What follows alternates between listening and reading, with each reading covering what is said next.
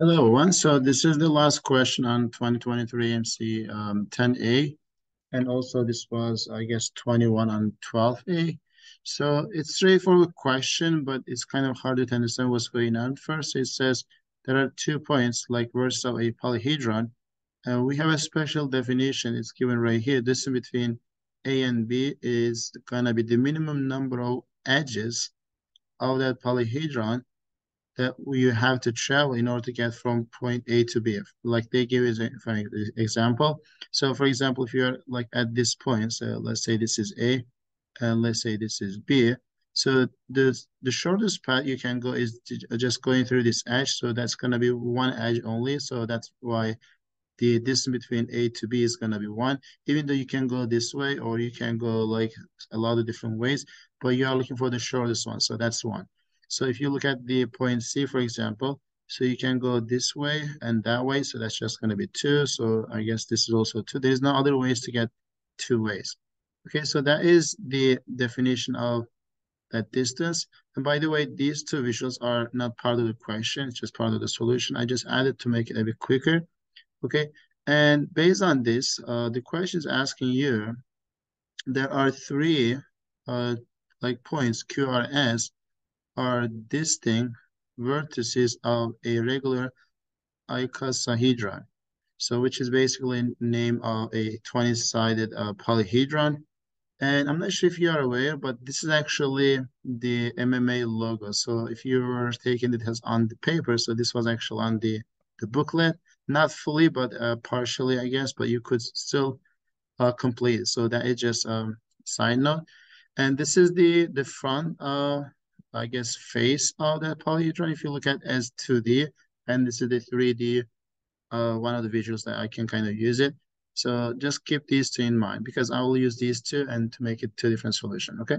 So in the question asking you, what is the probability that the distance between Q and R is larger than distance between R and S? Okay. So again, make sure you understand the question before you attempt anything.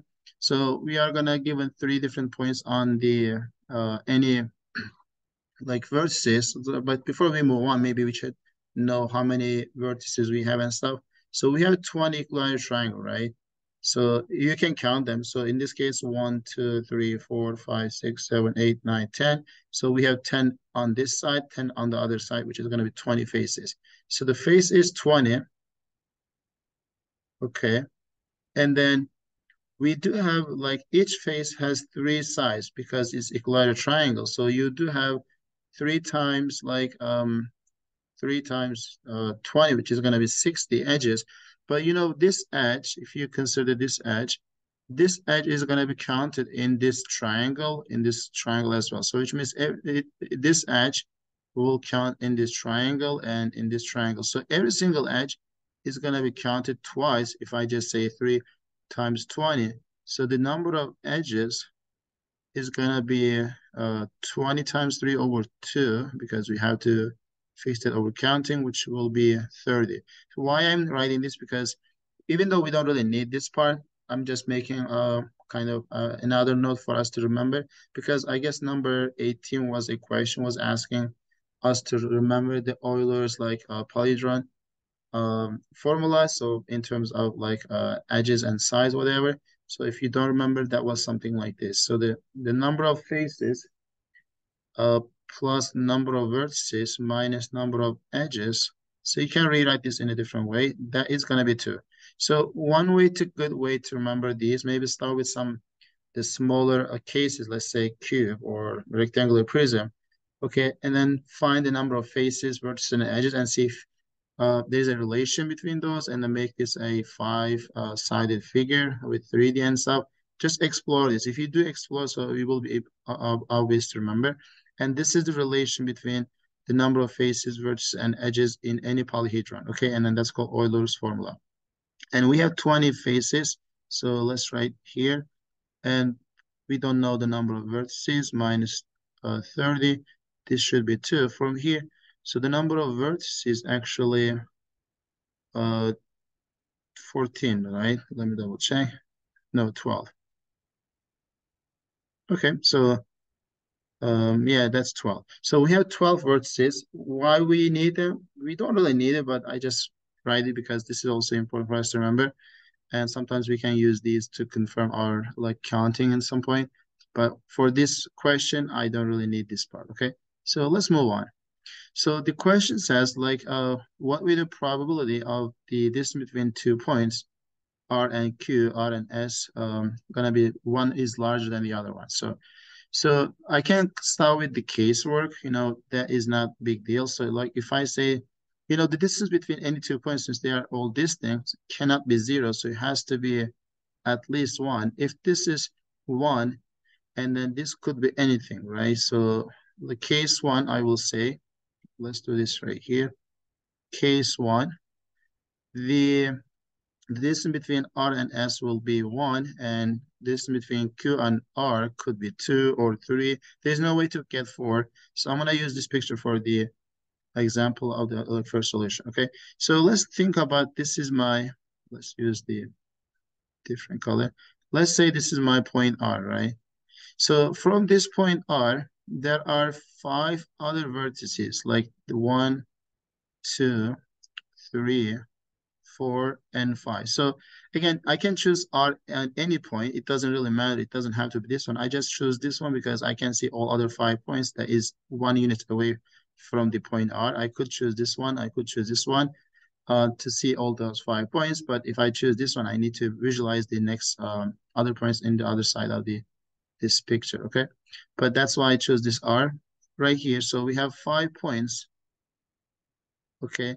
That is 1 unit away. So for every point you choose, let's say this is the, I don't know, S, okay, for example, then the Q has to be 2 units at least away from R. So 2 units away from this R. So imagine like we have 10 vertices, by the way, right here. So one, maybe I should label those. 1, 2, 3, 4, 5, like 6, 7, 8, 9. Did I count something wrong?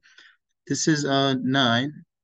So we have like, this point 3, if you just visualize the background of this one, so there is another point that corresponds to this point. So I will call that is 10 as well, even though it's not on this side, but on the other side, it's kind of in the same position. And then 10, so 11 will be maybe here, and then 12 will be right here. So which is why we have 12 vertices, which is good to see because there was number of vertices. So of those 12 vertices, I just like to know how many of those are going to be at least 2 units away from the point R. So none of these, this is not going to work, but the 7 is one of them. So let me label this. So this guy has 2 units away. Okay, this guy has 2 units away. And then this guy has 2 units away. So what? We have 3. But be careful, this is the only front face. So if you just visualize the back side, so the R, like the edge, I mean the vertex 3 is just the point R, but vertex 10 is actually 2 units away. So if you just go this way and then move on this direction, so you will get another point, which would be 2 units away at least. I mean, not at least, but just, yeah, at least 2 units away because you can go other directions. And also we have 11 and then we have 12. Those are also on the other side that is at least 2 units away from the point R. So how many do we have? So we have 6 of them.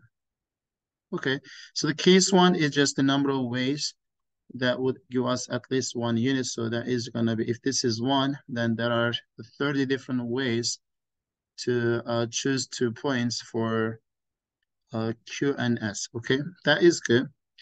And the second case, let's go with the now second case. If the distance between the R and S is 2, so maybe I should clean this a bit so we can kind of see visually. But let me actually keep it still. So if this is 2 units instead of 1 unit, which will have less number of choices, because imagine if this is the point R, 2 units away from will not be 2, 1, 2, 4, but that will be this point 1 because you can go this direction, or you can have this point, or you can have this point. So far we have 3 points, but be careful. So the 10 in this case, even though on the other side you can go 1 and then to the 10, which is going to be 2, which is not larger, so we can accept that one. So that's why 10 is not acceptable, but 11 and 12 is. When you just visualize that you can go 1, 2, and then to 12, that will be 3. So which means 11 is good, 12 is good. So 1, 2, 3, 4, 5. So there was 5 points that is away from the, at least like more than 2 units away from the point R. So there is no way to get 3. If this is 3, this has to be 4, which there is no 4 units away from the any point from another point. So which is why these are the only 2 cases. So now the probability will be the number of ways that we want is the sum of these 2 cases. So that should be 30 plus 5. And the total is easier because you have total of, like, 12 vertices. We counted, right? So, and then one of them is R, so which means I need to choose 2 other, I need to determine 2 other points, I would say. So from remain 11 points. For the first point, I can have 11 option. For the second point, I have 10 option. I don't want to divide by 2 because it doesn't matter where you put those points, because when you choose, like, change the position of R and S, it will be different arrangements. So which is why we don't want to divide by 2. That's 35 over 110. So divide by 5. So that should be 7. And 2 times will be 22. Okay. So this is the first approach. If you really use this 2D shape, which you can actually easily draw, which is going to be this much work. So the second approach is actually using the 3D. Maybe you don't have to use it, especially if you can visually see it. But if you cannot, that's still okay. So I just have it right here. What I'm going to try in the second approach is using complementary counting. So what does that look like? So I just, like, the distance between any 2 points could be either equal to each other or one is larger than the other one. So which means, if this is larger than this, which means this is lesser than this. Or if this is lesser than that, this is larger than this, and stuff like that. Or they are equal to each other. So you have basically 3 different cases as add up to 1, because the total probability is just 1. But the number of ways that, the probability of getting this guy to be larger than this is the same as this guy is larger than this. So which is why if I know the probability of getting those 2 equal to each other, then I can just subtract from 1 to get the other 2 cases and divide by 2 to get each cases. Okay, I hope that makes sense. So the first things first, I like to see, I'm going to use the point R right now as the top point because it's kind of easier to visually see it. So this is between R to any points. Let's think about like 1 unit away. So this is 1 unit away. I'm going to label as 1. This is also 1 unit away. This is also 1 unit away. This is also. All of these, the vertices has a distance of 1 from the R. And this guy has 2. So if you just imagine, so this is 2, this is 2, this is 2, and this is 2. So, this is 3. The last one is 3. So you could have only 2 cases where the distance are equal. So either they are going to be 1 unit away from the point R or 2 units. So how many ways can I actually split R and S among those 5 points? So I can choose like 5, one of those 5 points for the R, for example, and then you can choose one of the other 4 for S. So that means there are 20 ways to distribute R and S among these 5 points. Okay, and then the same thing with those 2 units away from points, which is 5 times 4, which would be like 20 is 40. So this is the number of ways that they will be equal to each other. So what is the probability then? So the total number of ways we already know, that's 11 times 10.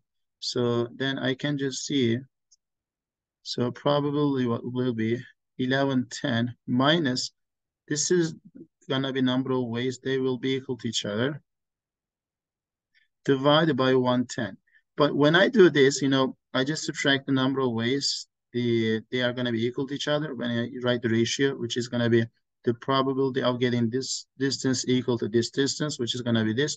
But I should divide this by 2 because this is going to count either this is larger than this or this is smaller than this. So because you could have those two cases and each case is equal. So we should just multiply this by 1/2 to get what we want. And if you really do it, so that will be 70 over 110. So zeros will cancel, 7 over 11 times 1/2, 7 over 22. So we are kind of lucky because they didn't really give us a choice that is like 7 over 11. So maybe that would be another choice for most people to choose for. But I think that is good to not have. Okay. So I hope that makes sense. So we just kind of try to use two different ways to do this problem. So that was, I guess, challenging for sure. But it is, I guess, hopefully like clear at this point. So I'll see you in the next video.